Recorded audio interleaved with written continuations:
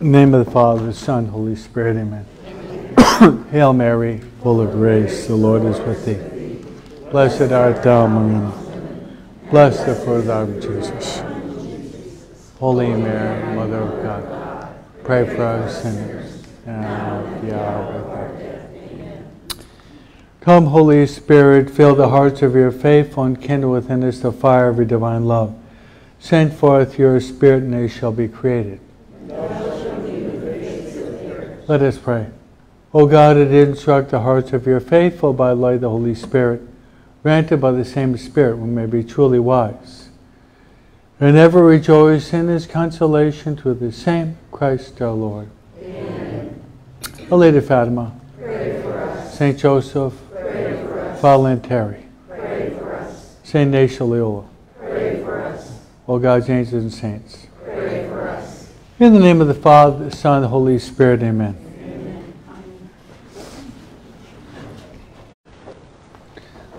Catechesis on prayer.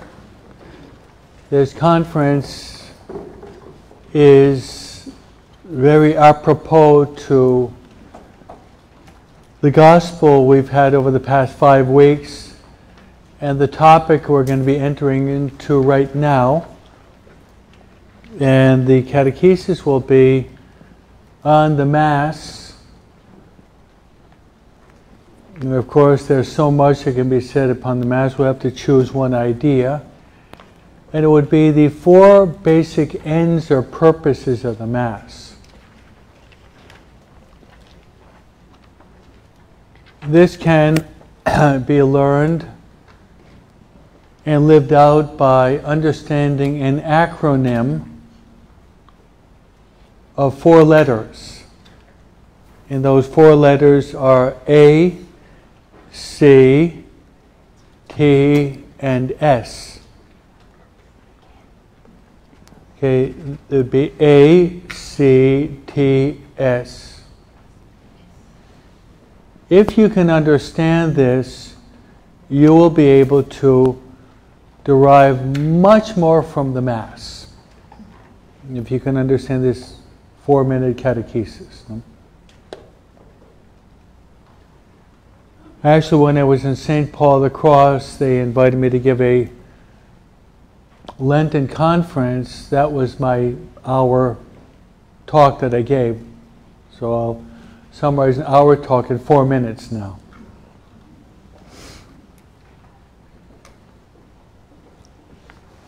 So ACTS.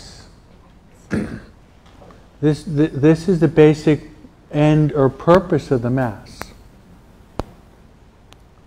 So repeat it. If you can understand this, when you go to Mass, the Mass is going to be much more meaningful, and you'll be able to participate more fully in the holy sacrifice of the Mass.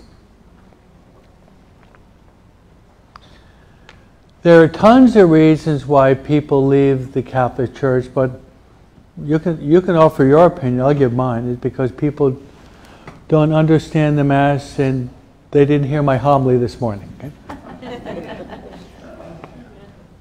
Honestly, no. If a leper could drag herself from her hut to the church, cutting herself along the way, if you understand that story, you're not going to leave the Catholic faith. So it's a lack of understanding of really what the Mass is. Okay, scandals, poor air conditioning, and maybe the choir is off. The church sometimes asks for money. Okay, I get you. But that's secondary. That's secondary. Primary reason is we don't understand what Mass is.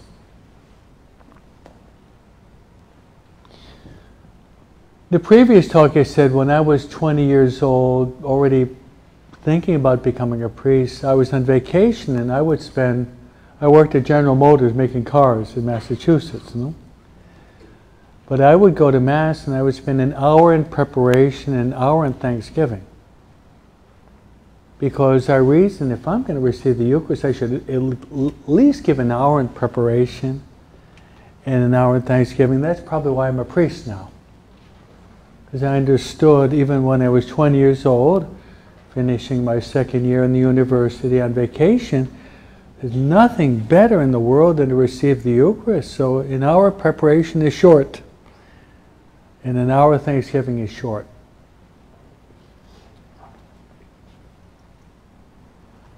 You have to have faith. Those who have faith, no arguments are necessary. Those who don't have faith, there's no arguments that are sufficient. You have to have faith, which is a gift from God. So the ACTS would be this. A stands for, these are the basic purposes or ends of Mass, is adoration.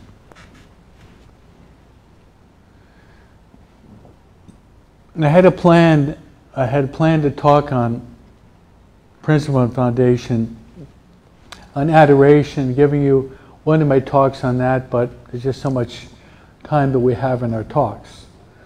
So you really want to praise God. The Mass is the highest form of praise of God. You unite yourself with the choir of angels praising the Lord. Holy, holy, holy Lord. C stands for contrition. And you can connect that with reparation. And maybe, when being very concrete, that the blasphemy there in the beginning of the Parisian Olympics, we all have to do some type of reparation for that parody of that blasphemy against the Last Supper, right? That was, I think, the biggest public scandal in the history of the world, I think. Because it probably hit 1.2 billion people. So I would say it's probably the biggest public scandal in the history of the world, no? Because of the mass media. So I think we can offer some of our communions in reparation for that terrible blasphemy, no?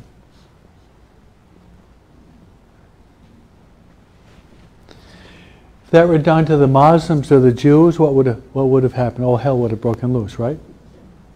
But you can do it to the Catholics, no?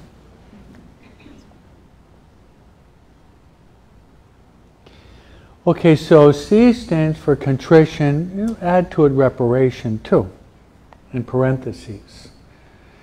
T stands for thanksgiving.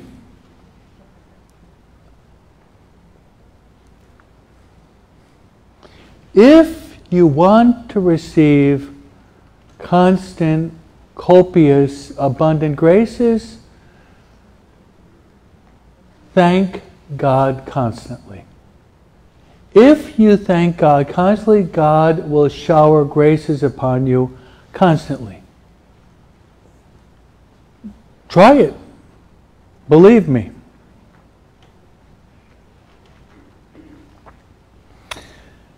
Personally, for me, the easiest prayer for me is thanksgiving. I know I've received a lot of blessings. One is, believe it or not, I came from a family that was not dysfunctional. It's almost impossible today, no? It was not a dysfunction. It was a good, hard-working Catholic family. And it's almost impossible today. The fact that I came from a family that was dysfunctional is huge. It's huge. So I entered the seminary. I don't have to go through all these psychological healing classes because I didn't really have too much to be healed. Just have, very good memories of my mom and my dad, and very different from the Latino family. We all left. We all left at 18. Like the Latinos and the Filipinos are shocked about that.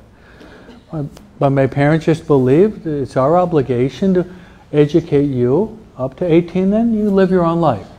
They supported us through college, and we could always come home. And my mom has 39 grandchildren. She never felt obliged to watch over grandchildren. That's your obligation, no? I know this is a culture shock for all of you people, but we all have different cultures. I think it was good because we had to grow up. My older brother be a spine surgeon, be a priest, and then a soldier. I mean, all very successful in the world today. No? So I'm thankful that I came from a hard discipline military family where my parents demand discipline in us. You want to raise your family well? My mom and dad had 2 rules. Obey authority and don't tell lies. Those 2 rules. Because if you tell lies, you can't trust anyone. If there's no authority from the parents, it's mayhem, it's chaos. It works. It works. So Thanksgiving. And the letter S stands for supplication. There's a big college word, huh? Maybe some of you have never heard the word supplication. Supplication, maybe you've heard it before, it means to ask. Ask and you receive. Seek and you'll find. Knock and the door will be open to you. So if you can understand that, those are the 4 primary ends of the Mass. When you go to Mass is going to be much more meaningful to you. We're called to praise God, principle and foundation. We all are sinners who have to beg mercy for our sins. We have to cultivate an attitude of gratitude. Give thanks to the Lord for His good, for His mercy endures forever. And supplication, all of us are like Bartimaeus, the blind beggar on the street side.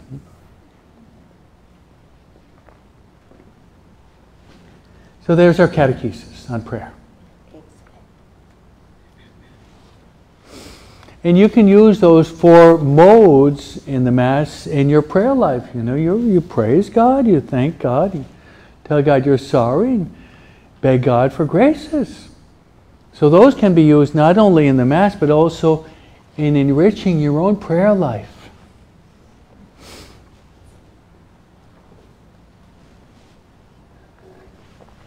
All right. Well, did you relish sitting down at the table with Mary and Jesus and sipping a little bit of the wine? How was the wine? Great. Exquisite? You didn't drink too much? No. Okay, good. Just a few sips, right? Just a few sips. Okay. Now, if that contemplation is done well, it's just a beautiful contemplation. And the way I present it, I think, is pretty good, inviting you to sit in front of Jesus and Mary and just have a conversation and tell them, what's bothering you. When I give courses on Marian consecration, that's the very heart of my message when I'm giving Marian consecrations in many parishes throughout the diocese. We want to sit down and just talk to Mary. Mary loves us. Unload. She'll listen to us. She's not going to be looking at her watch or even yawning, okay? No. She's very attentive to us. So let's move into, we're going to be moving now into the Paschal Mystery. Right now, into the Paschal Mystery. So your meditation this morning, and very appropriate because we'll have adoration of the Blessed Sacrament here in the church. You are God's spoiled children, right? Think about this retreat as a real blessing, isn't it? Yes, it is. What a blessing. Having spiritual directors, the air conditioning, the Mass, good food, good company. I mean, and you're doing pretty well in the silence, as Mary Ann said, try to maintain the silence. You're doing pretty well, no? You maintain the silence and God can speak to you. But if we're talking, we're chattering, then we can't be talking to God at the same time. So try to maintain that silence because God speaks in the silence. All right, so we're moving now into the Paschal Mystery. And my first presentation on that will be, I'll be talking about the Last Supper.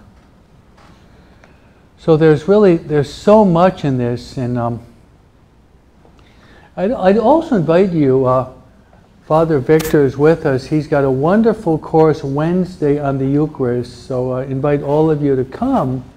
He's got a class this Wednesday and then one more after that. Is that right, Father? So he's got, these are really, last one he was talking about the Eucharistic miracles, you know, and there's a lot of beautiful information. So see if you can maybe go to that as a follow-up on the retreat. Yeah. And I think the entrance is free of charge? Couldn't be better, huh? Gratis. Okay, good. It'll be at 7 o'clock, right? 7 o'clock to, it's about an hour presentation. And so I'll give you some ideas that he probably will present or already has. But Fulton Sheen says it's not so much learning new things, but assimilating the things we've already heard. So I'm telling you old-timers, some things you've already heard, but maybe you haven't assimilated them yet.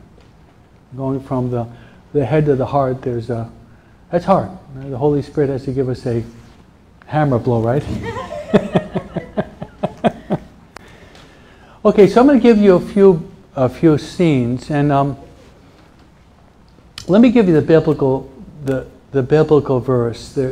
You can take John chapter 6, which we've been going through the past 5 weeks in the Mass, especially the Bread of Life discourse, and just read through that very slowly. You know, there's so much in that.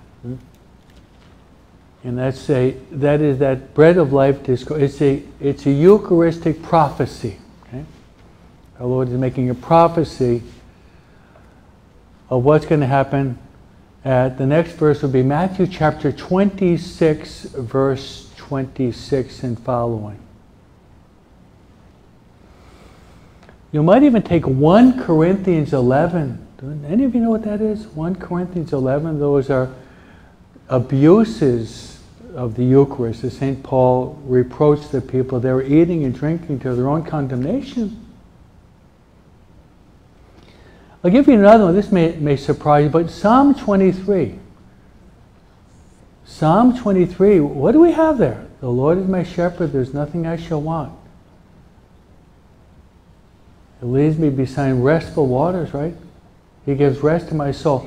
Even though I have to walk through the dark valley of desolation, you're with me with your rod and your staff.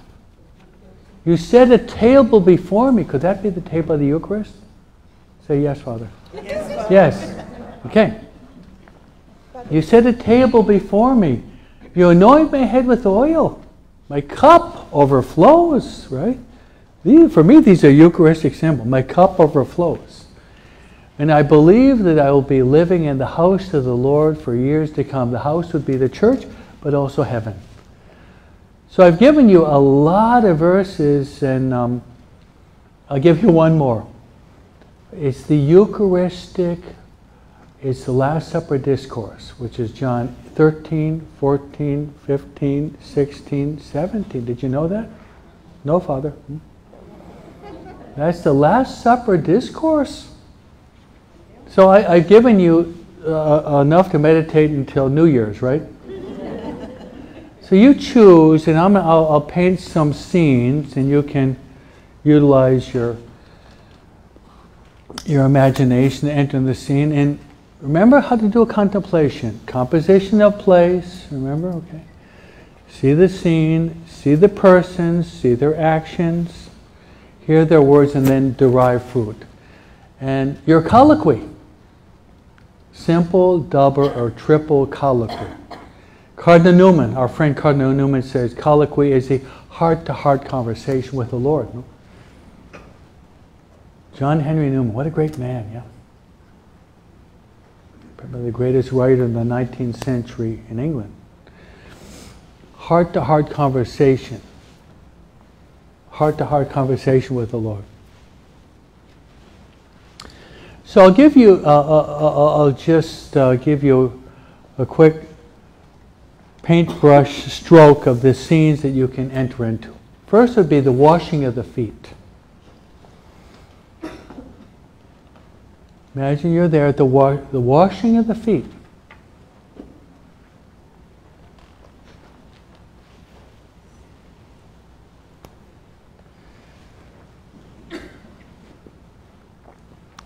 Did you ever have your husband wash your feet? It's not too common because it's really not in our culture. But at the time of Jesus, who did that? That would be the slaves. Slaves would take off the sandals and get a basin of water and wash the feet.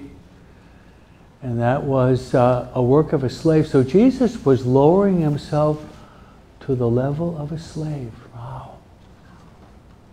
Pray for humility, huh? You probably think that the apostles had very fragrant feet smell, didn't they? They put maybe Chanel No. 5 on it. No, I doubt it. Huh? It smelled of fish, probably. So the washing of the feet. The second would be, Jesus said, I call you friends. I hope during this retreat, especially these closing meditations, that you will grow in friendship with Jesus. El amigo que nunca falla. Yes. Okay? Jesus is the friend that will never fail us. Another would be, Jesus gives us the greatest of all commandments at the Last Supper.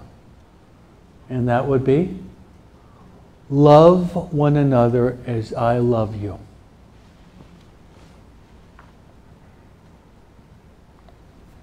Love one another as I love you. Beg for the grace to live out this commandment that we read in Luke chapter 10. To love God with all of our heart, mind, soul, strength. And to love our neighbors as ourselves.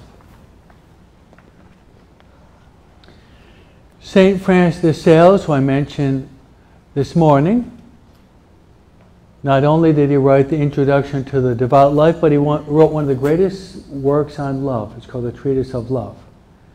And he said, with respect to love, the measure that we should love God is to love Him without measure. You like that? The measure with which we should love God is to love Him without measure.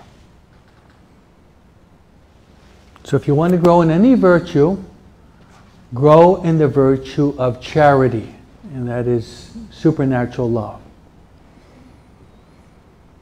St. Thomas Aquinas also says that charity is willing the good of the other. What is the summa bonum of Aquinas? What is the greatest good? Is the salvation of your soul. You love someone, bring that person to heaven. That's love. You love someone, do not be a barrier, but be a bridge to heaven. Don't be a barrier. Many people are barriers, no? They're barriers to heaven. We want to be bridges. The Golden Gate Bridge of California, the George Washington Bridge of New York. You want to be solid bridges by which we can bring people to heaven. Then there at the Last Supper, Jesus institutes two sacraments. Did you know that? He institutes two sacraments. He takes bread, blesses the bread, says, take and eat, this is my body. He says, he takes the cup, blesses it, and says, take and drink, this is my blood. So he institutes the great sacrament of the Eucharist. So we are going to be exposing the Blessed Sacrament, and I pray that all of you will fall in love with the Eucharist. Amen? Amen. Fall in love with the Eucharist. As the deer yearns for the running streams, so my soul yearns for you, O Lord my God. Psalm 41 verse 1, huh? And St. Augustine says, Jesus hungers that you hunger for him. Jesus thirsts that you thirst for him. Yeah. What did Jesus say on the cross? I thirst. He thirsts for our love. And then Jesus, he says, do this in memory of me, instituting the priesthood.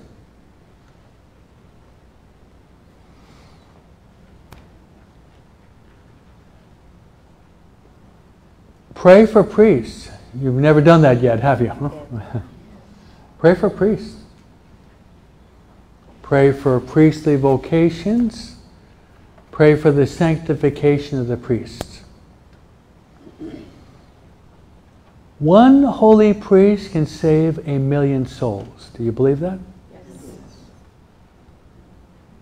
One priest can save millions of souls. The devil said of the Curé of Ars, if there were 5 more of you, my kingdom would be destroyed. The Curé of Ars, right? 5 more of you, my kingdom would be destroyed. You people are at the mercy of your priests, right? Hello? So pray. Pray for priests, but the sanctification of the priests. That we as priests, we would fall in love with Christ, and invite you eventually to read Insigne Jesu, which is an excellent book, not only for priests, but for lay people too, Insigne Jesu.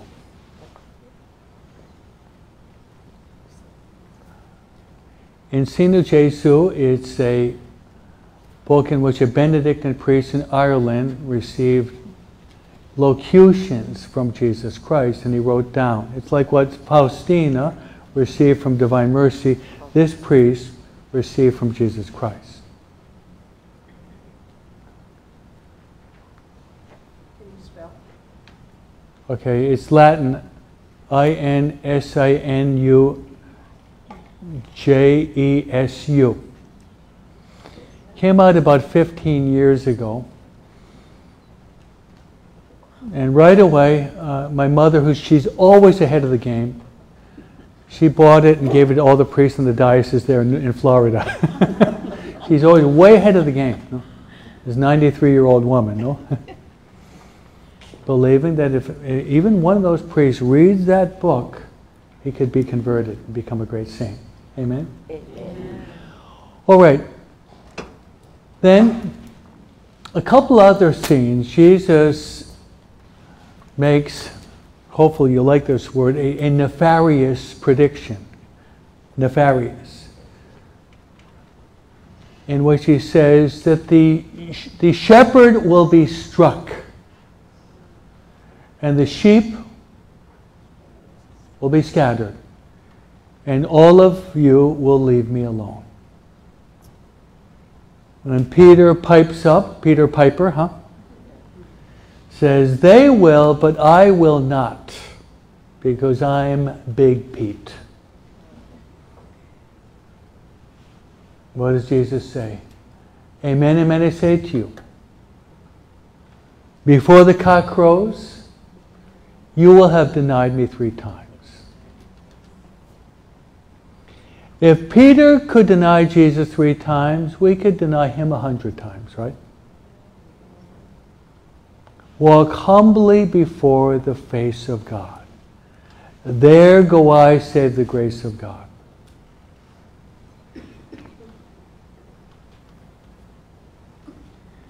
And then Jesus says, sadly, that one of you will betray me.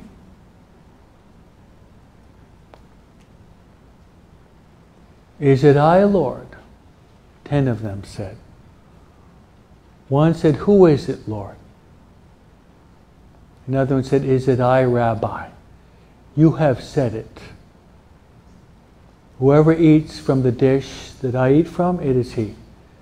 And he places a morsel in that dish. Judas eats it, and it says, the devil entered into him. And Jesus said, What you do, do quickly. And he got out and walked into the darkness. Whenever we leave Jesus Christ, we enter into darkness.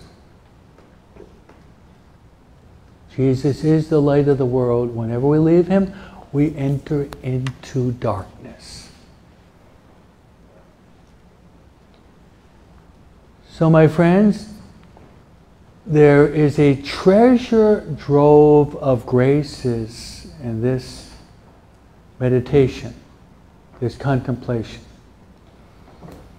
Beg the Blessed Virgin Mary to give you the grace to do the best contemplation in the retreat right now. This will be the best contemplation you've done in this retreat. You're really opening up your minds, your hearts, to the invasion of the Holy Spirit of divine grace through the intercession of Mary. Amen. Amen. Hail Mary, full of grace, the Lord is with thee.